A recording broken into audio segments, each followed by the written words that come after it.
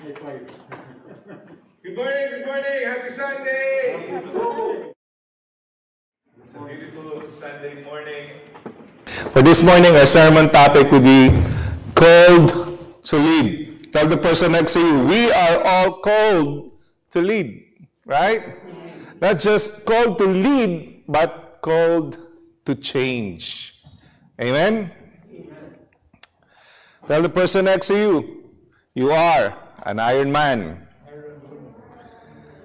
Yeah, Iron Man yung katabi mo, o Iron Woman. Right? In Proverbs 27:17, it says, as iron sharpens iron, so one man sharpens another. So do you agree with me that we need each other, right? We need each other because we can sharpen each other. I asked myself before, we have this stages in spiritual growth. We started, dead spiritually. Then we became, we got born again. We became a baby Christian. Then became a spiritual child. Then became a spiritual teenager. Then became a spiritual young adult. And then we became a spiritual parent. We're not up to the time that we can make disciples of other Christians or other souls or people who are not yet believers. When I got born again, I was a spiritual baby in a sense. I asked myself, why I don't want to be a church worker? Why I don't want to be a church leader? Or why I don't want to be a church pastor? Because, you see, there is something in me that deep inside me that I want to worship God. I want to please Him, but I am kind of hindered by fear. Not just fear, but fears. Sabi mo sa katabi mo, no fear. O sabi mo sa katabi mo, no fear. Mga bang no fear? Fears. Yan yung problem natin eh. Diba? We are, I think 2 Sundays ago, 3 Sundays ago, I explained that fear will paralyze us. You see? Naalala pa niya. Fear will, ito problema ko pag F tsaka P. The fear will paralyze us. So pagbabaligtad ko yan, fear will paralyze us. Fears. This morning, let's talk about facing 4 leadership fears. No? Why do we need to face this? Because you are in a crossroad. God is asking you to make a big decision. Do you know that there are over 500 recorded phobias? Naalala ko to, exam namin to nung college kasi psychology yung course ko eh. 500 phobias. Wala akong natandaan. Are you familiar with gamophobia? Yung takot makipag-commit. You are afraid to get married, to be in a commitment, a relationship na committed ka. How about, are you familiar with acrophobia? The fear of heights. Yan, kapag medyo mataas na, para bang ako kayo na pinapawisan na yung kamay mo? Or pinapawisan na yung talampakan mo dahil you have fear of heights. How about, ito, problema ko to, ophidiophobia or fear of snakes. Kahit na maliit na snake lang, tatakbo ko. Wala akong takot. Kahit saan, multo, anything, kahit na lasing sa kanto, hindi ako takot. Pero pag nakakita ako ng ahas sa trail, habang nagma-mountain bike kami before, habang nag-hiking, oh my goodness, tatakbo ako sigurado. I don't know. Makita ko lang, ma-imagine ko lang ahas na tatakot ako. I have this phobia sa snakes. How about agoraphobia? No? the fear of situations with difficult escapes. No? Ibig sabihin, agora means market. Di ba? Familiar kayo? Agora San Juan. Yun. Ibig sabihin nun, agora San Juan. Ibig sabihin kasi ng agora, market. Ibig sabihin ng marketplace, maraming tao. So if you are in a situation that there's a lot of people, medyo uneasy ka. So you call that agoraphobia. How about penteraphobia? Fear of mother-in-law. I don't have this. That's my real mother-in-law. Nanonood dyan ngayon. Hi, nanay. No, I don't have this because ang tawag sa akin ng biyanan ko, best friend eh. So, I don't have this. Pero madaming Pilipino, lalo na si Pepe Pimentel. Galit sa biyanan, ano? Buti pa daw si Adan, walang biyanan. See, if you are a servant leader of an organization, especially a church, you might have experience of a twinge of everything. Ibig sabihin, medyo may konting pain of, na parang uneasy ka, you have this fear, you want to go out for God, pero something is hindering you. You see, some have lumped them together under liderophobia umbrella. Walang ganyan, gawa-gawa ko lang yan. Pero that's the point. Kahit walang word na ganyan, there is liderophobia. Have you experienced when you were in school before, your teacher will ask somebody to lead the class or whatever, lahat nakayuko na. Di ba? Because you have liderophobia. You see, it doesn't take much of a climb up the church ladder to experience the fear of heights. You see, leadership is it's not just a position. Now, when we say leadership, it starts from the workers, to the teachers, to the leaders of this church, the board of trustees, to the pastoral staff, everybody who's working behind the scene. We are all leaders. Here's the thing, each upward step can be less stable and make the climber more vulnerable to the actions or attitude of the church people. Siyempre, ayaw mo naman may masabi yung ibang tao. Kaya, huwag na lang ako mag-lead. Baka kung ano na lang ang sabihin ng iba. You're being called by God to serve, eventually lead in a particular ministry, but you are being hindered by so many fears, and yet, masyado tayo minsan conscious, kasi I myself experienced this, na gusto ko sanang mag-serve, I want to lead, but the thing is, baka may masabi yung iba. We're so conscious about what other people will say, what our churchmates will say, but we're not conscious what our Lord Jesus Christ will say. Right? You see, it's clear, In the Gospel of Luke, it says, Jesus said, "Here I am among you as one who what? Who serves." In Filipino, in Tagalog, nandito ako kasama ninyo bilang isa sa inyo na naninilbihan. Right? So, he himself, pinakita niya yung servant leadership. Hindi siya dumating dito as, in grandeur, in a fiery chariot, hindi siya pinanganak sa 5-star hotel. In all humility, and he calls himself a servant leader.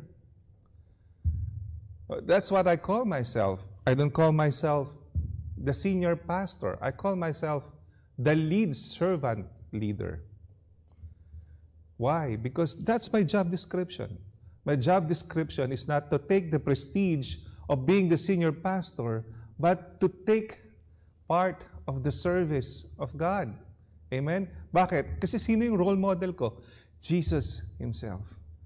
The most humble being na kilala ko. From my interaction with other servant leaders, I observed that there are at least 4 main servant leadership fears. Or being a servant leader or being a worker in a church, being a teacher, being a pastor, being a board of trustees, being, simple worker in a church. Kahit na I remember, speaking of humility, I used to be part of a mega church in the Philippines. I had this D group, discipleship group, and I think they're watching right now. And in our group, these are a group of businessmen. Some of them are doctors, and we were assigned in a parking lot. Alam mo yung gagawin namin? We will man the traffic kasi ang daming tao eh. And yet, nagbibiruan kami. O yan po, pakisundan na lang po yan. Yan po, may-ari po yan ng kumpanya. Pakisundan na lang. And these people are so humble that they don't care kung anong estado nila sa buhay. See, servant leadership is something na we need to understand in the context of, not of this world, but in the context of Jesus Christ. Balikan natin kanina yung binasa. In 1 Peter chapter 5, verses 1 to 11, he wrote about something sa mga elders or those people who facilitate the church, who leads the church. Sabi ni Peter, I exhort the elders among you as fellow elder. Ini-encourage ko kayong mga nangunguna dito, bilang kapwa nyo naglilingkod sa Panginoon, sabi niya, witness to the sufferings of Christ, because they are all eyewitnesses eh. Yun yung lamang nila sa atin. As well as one who shares in the glory about to be revealed. Shepherd God's flock among you, not overseeing out of compulsion, but willingly.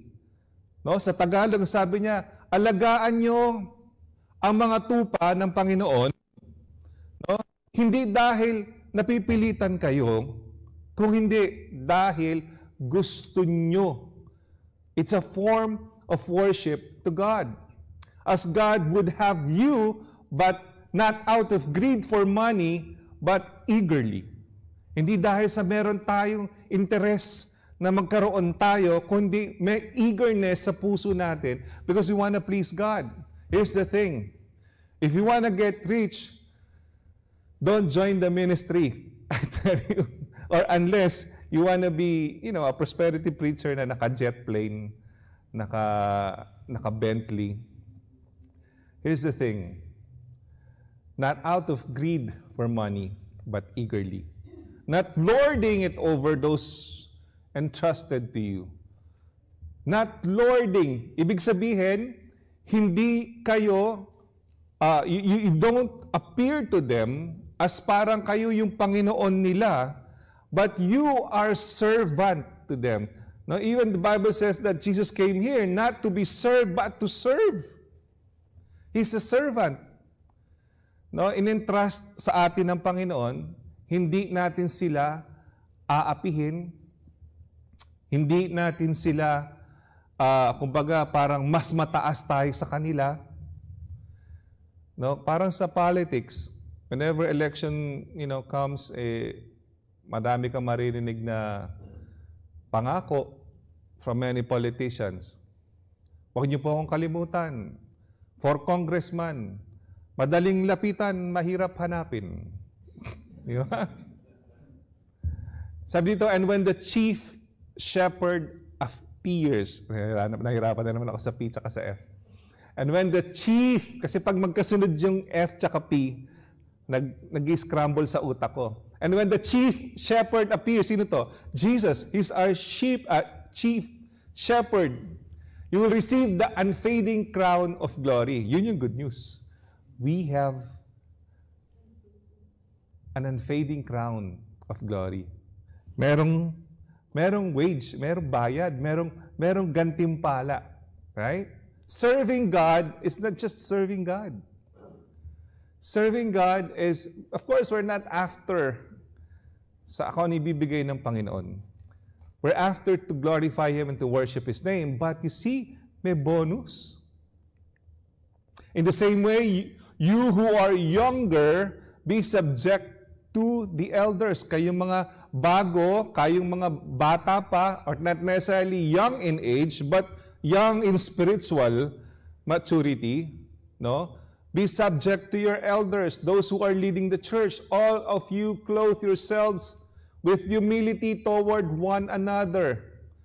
Magkaroon na tayo ng mababang loob. Many times in my life, I was invited to be a guest preacher in many churches in the Philippines and here in the U.S.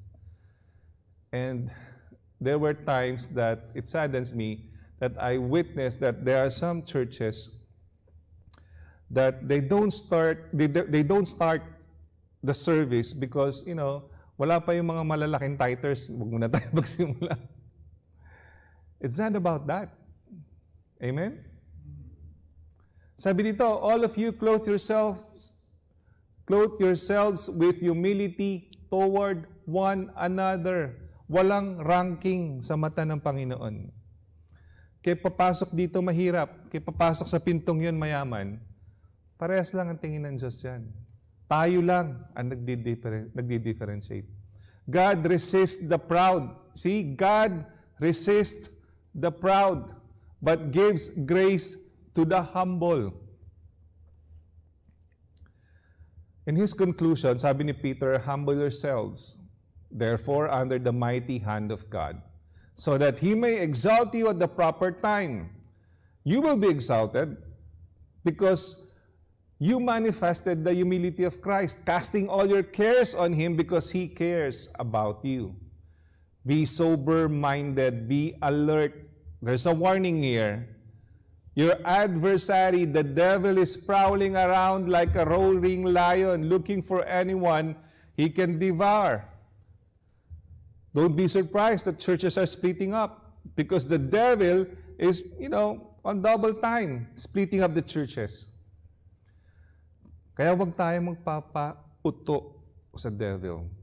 If you feel something na, it bothers you and somehow it will lead you to be out of this church or to parang awayin yung isang member or isang leader, whatever, check your heart. It might be the devil, prowling around like a roaring lion. Resist him, firm in the faith, knowing that the same kind of sufferings are being experienced by our fellow believers throughout the world. So, hindi siya bago. Na-experience din yan. Kung merong kagatan sa loob ng simbahan, see, you need to understand. If you are here to find, you're looking for a perfect church, there's no perfect church. No? In fact, kung perfect church to, since sumali ka, imperfect na. Diba? The thing is, do not look for a perfect church because when you try to go to another church, it's also an imperfect church. Sabi nga nila, churches are like hospital. Nag-a-accept ng may sakit. Imagine going to a hospital expecting na walang taong may sakit. That's impossible. No? People here are being changed every day by Jesus. So, expect something na sabi nga ni Jaworski, kung ayaw masaktan, huwag ka mag-basketball. Right? The God of all grace who called you to His eternal glory in Christ, with Himself restore, establish, strengthen, and support you after you have suffered a little while. To Him be dominion forever.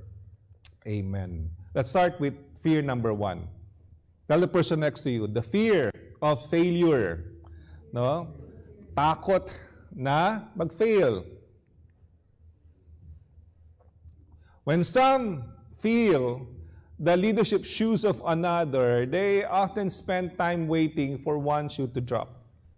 Suddenly, their experience or lack thereof becomes an issue, at least in their mind. Basically, the only way to gain experience is by what? Experience. Let's be clear, no? Tell the person next to you, your failures do not define you. Kasi lahat naman tayo mag-fail, di ba? In fact, lahat tayo nag-fail sa buhay. Maraming beses. Maraming beses. No? I'm endorsing na try to watch yung ano kay Michael Jordan? The Last Dance sa Netflix. Before niya ma-achieve yung 6 championship rings, ang daming failures. No? Ang daming failures. Kaya let's be clear, no? Let's be clear.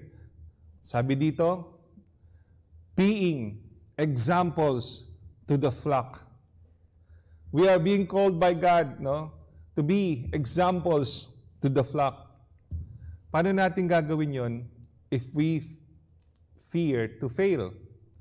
Sabi, and when the chief shepherd appears, you will receive the unfading crown of glory. God opposes the proud, but gives grace to the humble. The thing is, as I said 2 to 3 Sundays ago, fear will paralyze you. And the fear of failure will not just paralyze you, but it will result to doing nothing. And doing nothing is against the will of God. Do you honestly believe that you are here for a reason? Do you honestly believe that God intends to use you mightily, no? For other souls to know Him, for us to lead specifically the Filipino community here in Los Angeles to God. Number 2, the fear of criticism. Eto na, baka kung ano na lang sabihin ng iba. Nakakaya naman. Parang hindi naman ako bagay dyan. Nakakaya naman. That's the reason why a lot of churches, no, madaming pwedeng gamitin, hindi nagagamit. It's like buying a smartphone, pero you just use it for text and call. No, I remember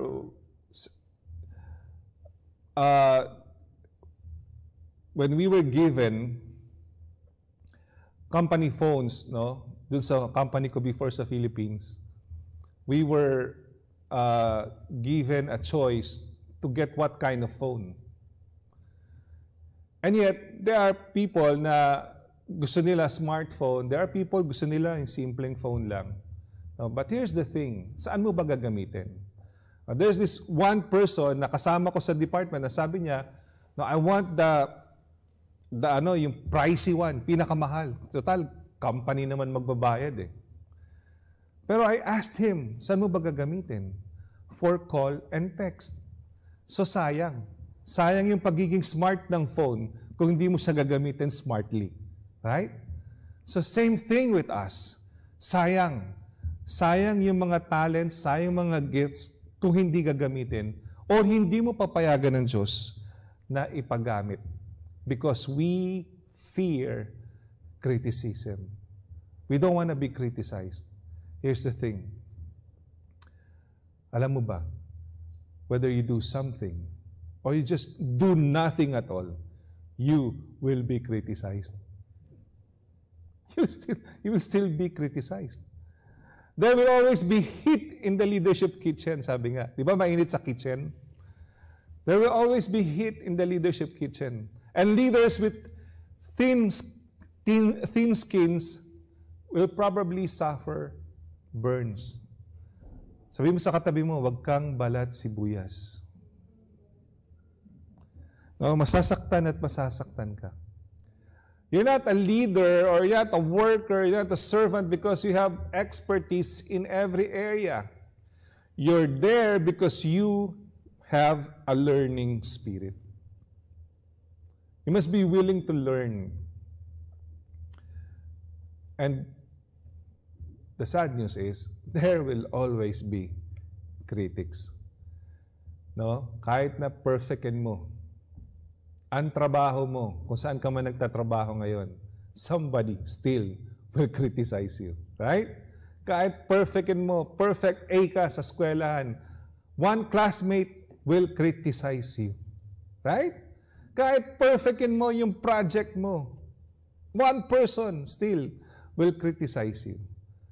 And yet, Jesus, no, the perfect being, 100% man, 100% God, still was criticized, not just by one person, but by many people until now. In fact, he is the Messiah. Until now, he's not yet accepted in Israel as the Messiah. 2021 until now.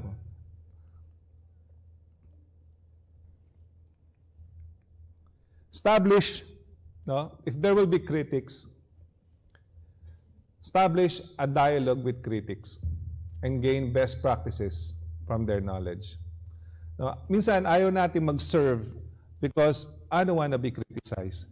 Hindi naman ganun kaganda ang boses ko, ba't ako kakanta?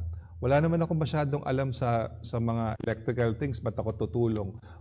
Wala akong alam sa teaching or sa preaching or mag-lead ng Bible study, baka sabihin, kulang yung kaalaman ko. I don't want to be criticized.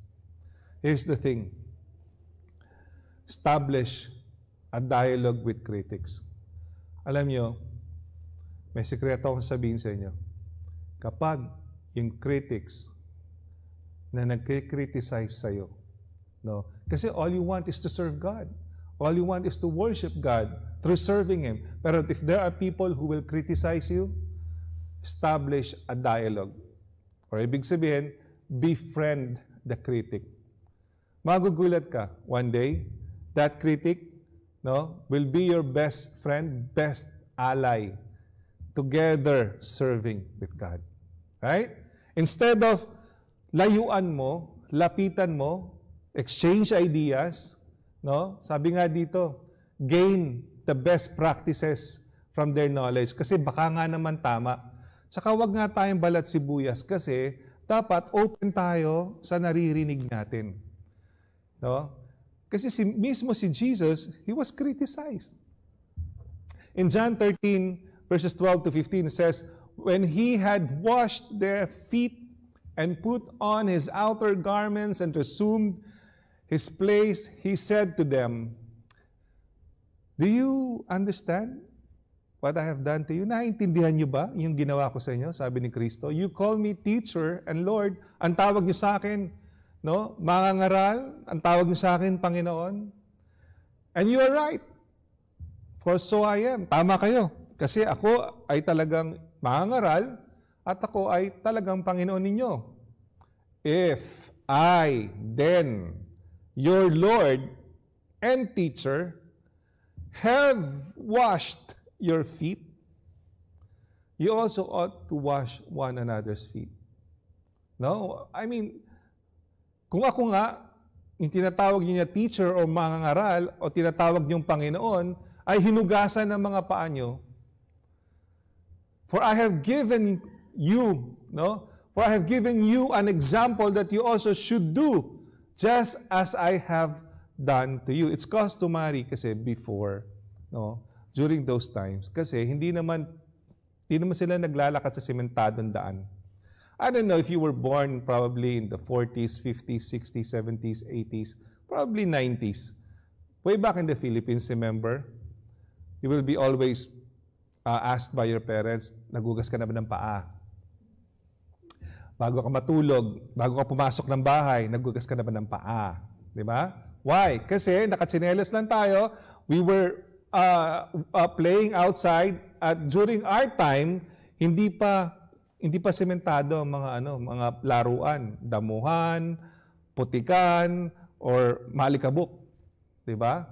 So, you will be asked talaga na bago pumasok ng bahay, magugas ka muna ng paa. O bago ka matulog, magugas ka ng paa. I realized, minsan, sinasabihan ko yung mga anak ko, magugas kayo ng paa. Di nila ako naiintindihan. Bakit pa kami pinagugas ng paa, malinis yung paa namin? Kasi dito, malinis yung paa ng mga tao. Lagi nakasapatos, malinis yung bahay. Lumabas man, malinis yung lalabasan. So, kumbaga, hindi applicable yung kinalakihan ko dito. So, I stopped saying, magugas ka na ng paa. Dahil malinis nga naman yung paa. Di ba? Pero during those times ni Jesus, pangkaraniwan na madumi ang paa. Right? So, ang ginagawa nila, bago pumasok sa isang bahay, naghuhugas ng paa. Imagine, no? Fiesta halimbawa, 1980s, circa 1970s. And you were the mayor of the town, probably congressman, probably you're the richest person sa probinsya nyo, and yet nag-invite ka for fiesta. Bawat darating, mayaman, mahirap, lalaki, babae, huhugasan mo ng paa. Nakakita na ba kayo ng ganun? Parang wala pa, di ba? You will provide water probably, or hose, or yung poso nung araw, babombahan mo, maghugas ang paa, pero hindi mo huhugasan yung paa. Right? Pero look at him. Lord, teacher, for I have given you an example. Ang sinasabi ng Panginoon dito, huwag kang matakot. Kung nararamdaman mo naman na matagal na kitang tinatawag para maglingkod sa akin, huwag kang matakot. I have given you an example. Lord ako creator of heaven and earth, pero hinugasan ko yung mga paa nito. Bakit ka matatakot? Bakit ka matatakot ma-criticize? How can we criticize a person willing to be humble before us? Right? Right? How can you be criticized kung nakita ka nila, una ka naging humble?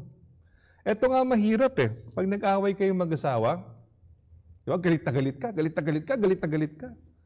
Pag uwi, nag-sorry agad. Hindi ka na tuloy pwede magalit kasi nag-sorry na In all humility.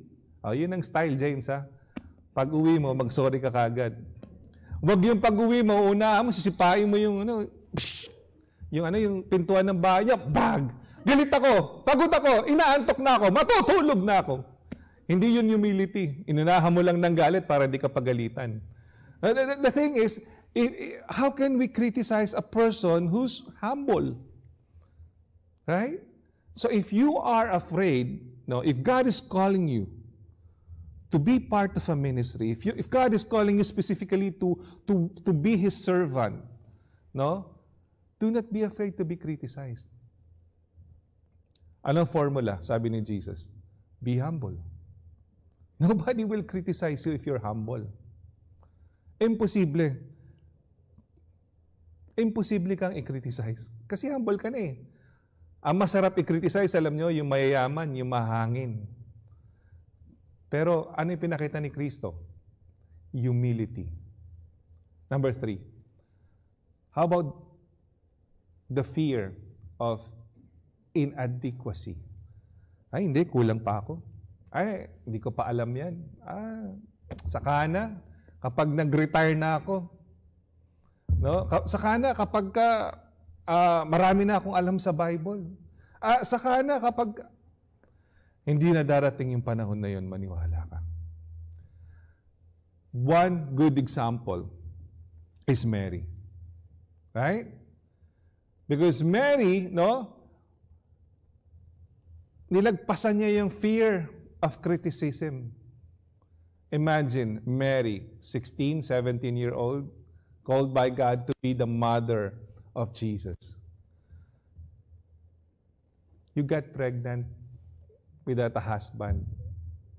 Obviously, you will be criticized. Right? Pero, I don't mind that. Sabi ni Mary, be it unto me, according to your word. According to your promises, I will stand secure, Lord. Sabi ni Mary, one good thing about Mary, nilagpasan niya yung fear of supernatural. Imagine being confronted by an angel. That is supernatural. Imagine being pregnant without being, with a man. That's supernatural. Immaculate conception. Mary surpassed the fear of inadequacy. Bakit? Sino ba si Mary? Una, she's young. Walang maniniwala sa'yo. May nagtanong sa'yo, Mary, ba't ka buntis? Holy Spirit po. Pinihimas-himas pa niya yung tiyan niya ganun. Holy Spirit po. Hindi ka paniniwalaan. Why? Because you're young. Walang maniniwala sa'yo. In their culture, you're young. Even Filipino culture, sabi nga ng matatanda, doon kayo. Pag nag-uusap ang matatanda, huwag kayo makisali. Right? Pag bata, hindi paniniwalaan. Inadequate. Pero Mary surpassed that. Second, you are a woman. There was a prayer in Israel. Lord, wag niyo akong gawing babae. Kasi in their culture, mas mababa ang tingin sa babae. In fact, naalala nyo, sabi ni Lot, doon sa dahil may visitor siya eh.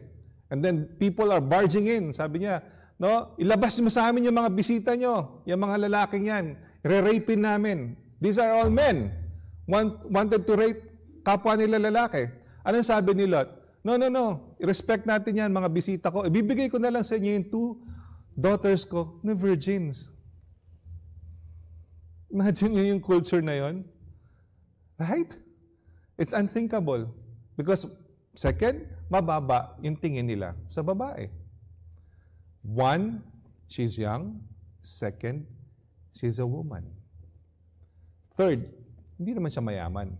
She's not influential. These are all inadequacy. Pero na-surpass na lahat yan. What else? Fear of change. She's young. She's about to get married to Joseph. There will be changes. She was asked to travel from Nazareth to Bethlehem. So these are all changes.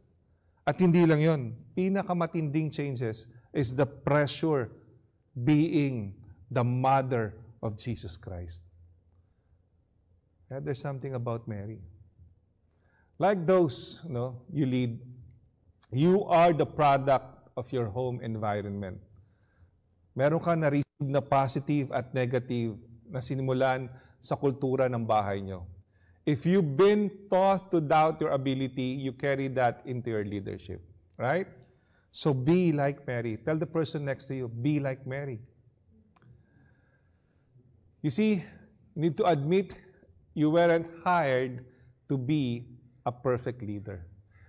You need to admit that God is not calling you to be a perfect worker in a church.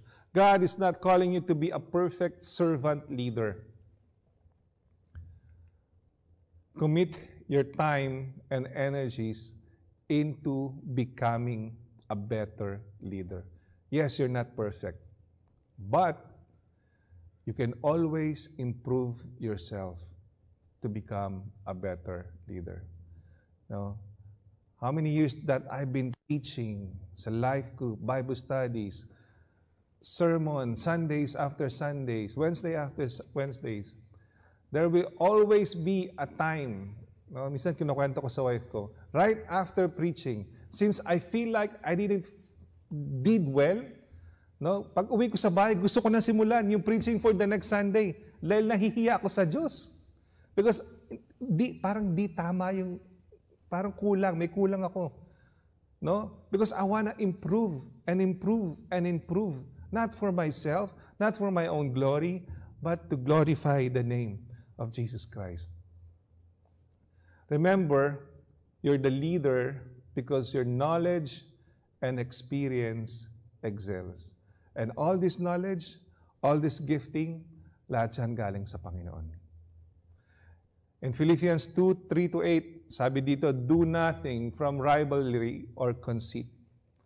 We are not here, to be conceited, to be in rivalry with one another, but in humility, count others more significant than yourselves. Let each of you look not only to his own interest, but also to the interest of others. Have this mind among yourselves, which is yours in Christ Jesus, who, though he was in the form of God, God in the form of God, did not count equality with God a thing to be grasped, but made himself nothing, taking the form of a servant, being born in the likeness of men. Meron pa ba na mas gaganda pang role model kung hindi ang ating Panginoon? And last, as I end, the fear of success. Kanina, the fear of failure, inadequacy. Ngayon naman, success. Pati ba naman success, kinakatakutan? Naalala ko, sabi ni Dolphy, sabi niya, Mang Dolphy, in-interview siya, Mang Dolphy, ba't hindi po kayo tumakbo na senador? Sigurado mananalo kayo. Alam niyo sagot ni Dolphy? Yun nga kinakatakot ko na manalo ako. Dahil anong gagawin ko? Ang alam ko magpatawa, hindi gumawa ng batas. Right? Sometimes, andyan na yung success, pero we fear success. Nakakatakot pag napuno itong simbahan na to. Right? Di ba nakakatakot? Nakakatakot pag hindi tayo ready. Pwede natin katakutan yon. Nakakatakot pagka nagkakagulo na dyan dahil wala na maparkingan. Ang hirap pa naman ng parking dito sa LA. Right? Pero you know what? That's a good problem to have. Amen? I was part of a meeting, big top businessmen, and sabi ko, pagkakataon ko to pick their brains and, learn from these people who are very successful in business. There was the CEO, there was this department head reporting about the sales and everything, about finances, about the problems in manpower, machines, metals, and everything in the company.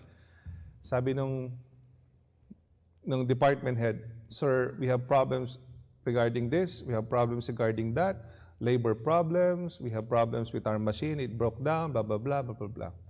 So, we have so many problems, sir. You need to understand. You know what? I was really waiting for the moment kung ano sasabihin ng CEO, yung mayaman, yung pinakamayaman, yung may-ari. Right? Kasi learning time. Alam niyo, sagot niya, that's why I hired you. Totoo nga naman. You see, be thankful for problems, sabi niya. Because if I don't have problem, I will not hire you. Right? You don't have a purpose here. So every day, you must pray for a problem.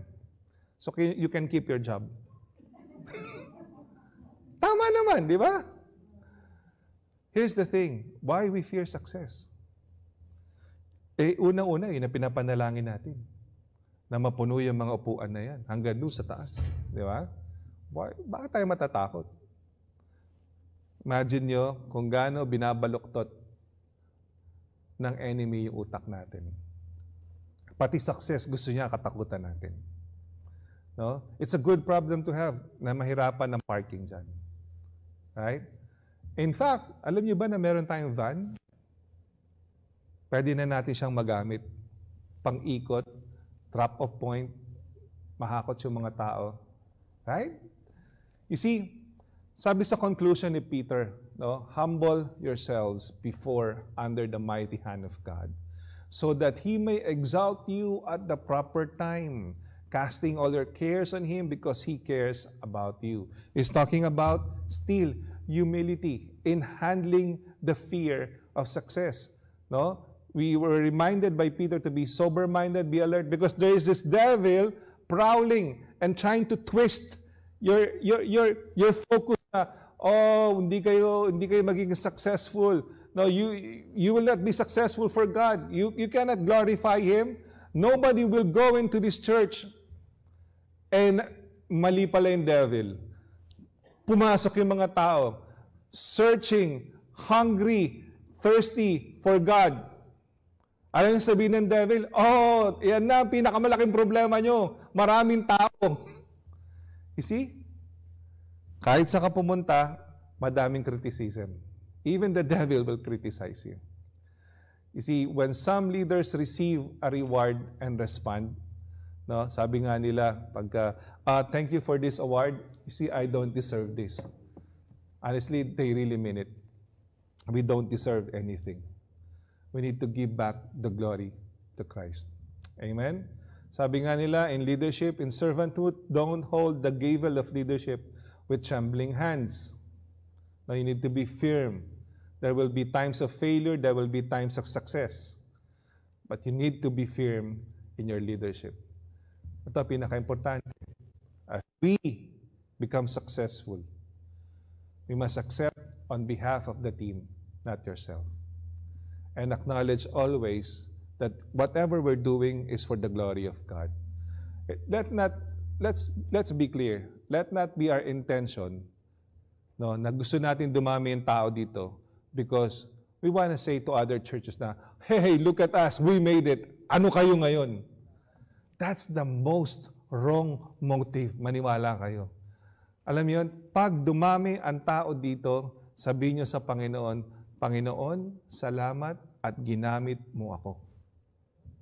Amen? That's the challenge for today. Sabi ni John Maxwell, true leadership must be for the benefit of the followers, not to enrich the leader. Amen? This is not about you. Tell the person next to you, this is not about you. Everything here, it's all about Jesus. Everything, it's all about Jesus. How I wish, no, hindi pandemic ngayon. Because I have an oil right here. May oil ako dito eh. There's no such thing as power ito sa oil na to.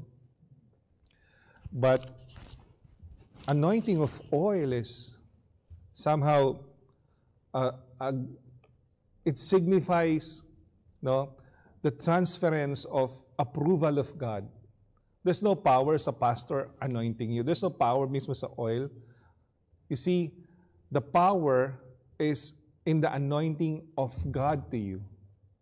You are being called by God. He wants to anoint you like He did to Aaron, like He did to Saul, King Saul, like He did to King David. Good thing, I don't have to, because of pandemic, I can't. Hindi ko kayo pwedeng hawakan, right? It's against the protocol. But good thing, God already anointed you. All He is waiting is for your yes. No? In Mark 10, as I end, 42 to 45, and Jesus called them to Him and said to them, you know that those who are considered rulers of the Gentiles lord it over them, and their great ones exercise authority over them, but it shall not be so among you. Hindi kayo kaparehas nila. But whoever would be great among you must be your servant. And whoever would be first among you must be slave of all. For even the Son of Man, ako, no, si Jesus, came not to be served, but to serve, and to give His life as a ransom for many. Now let's as we end, no, we're talking about we are being called to lead, we are being called to change. Tonight we have a board meeting, 8 o'clock, over Zoom. Supposedly we will be meet in person, but you know, may surging ngayon eh. So for the safety of our, alam niyo naman yung board natin, puro 20 to 30 years old lang sila. So we need to protect them, okay? Here's the thing. The church needs you. I cannot do this alone. Right? Imagine nyo si LeBron James nga, nagre-recruit eh. LeBron James na yun, di ba? There's no such thing as Michael Jordan or LeBron James. There will always be a team effort. No?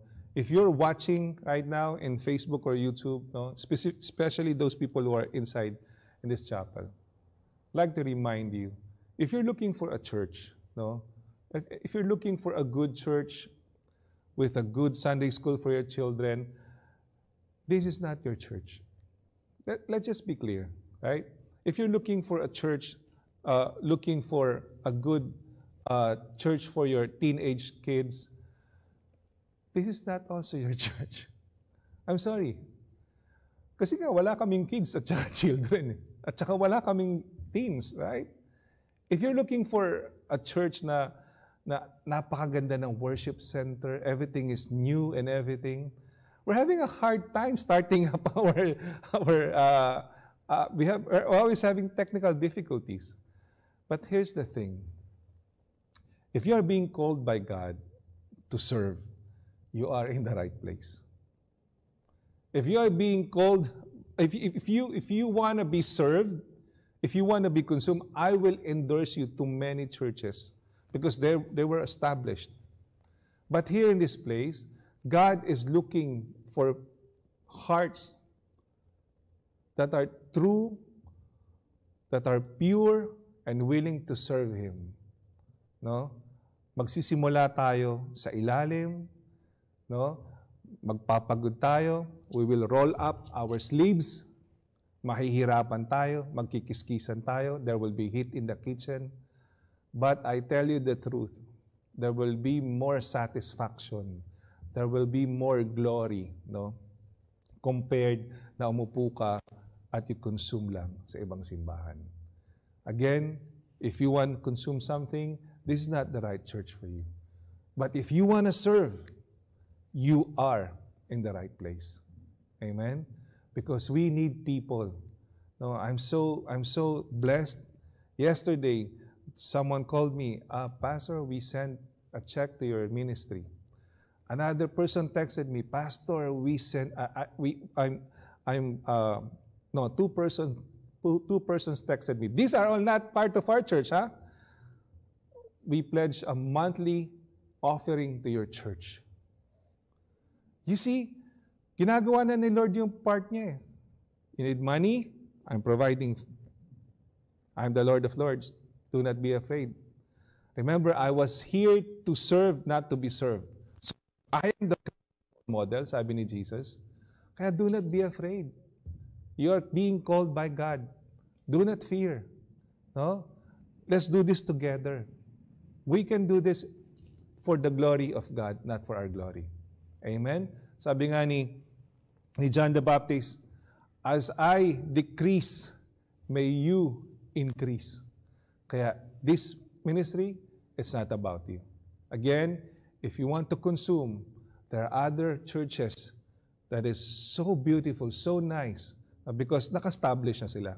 But here, if you want to serve, you are in the right place. Amen?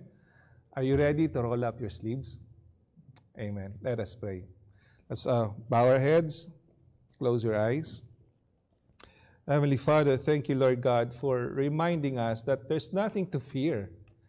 How can we fear, Lord God, if you are with us?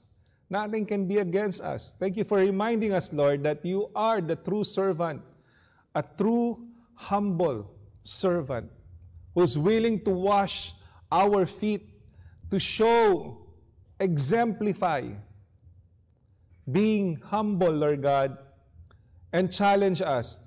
If I did this, you can do it also. Do not fear. I will provide. I will provide finances. I will provide leaders. I will provide workers. I will provide systems. I will provide procedures. I will provide wisdom. All you have to do is say yes. Say yes to God right now. Say yes to God. I'd also like to give opportunity for those people who are watching us and here with us in Facebook and YouTube. Lord, I am a sinner. I believe that you died upon the cross for me, that you shed your precious blood for the forgiveness of my sin. And I believe, Lord God, that on the third day, you rose from the dead and you went to heaven to prepare a place for me. I accept you now as my Savior, my Lord, my God, my friend. Come into my heart and set me free from my sins. And because you are my Savior, I shall not die but have everlasting life. Thank you, Lord Jesus. I accept you. In Jesus' name, amen and amen. God bless you. Let's give the best clap offering for God for this morning.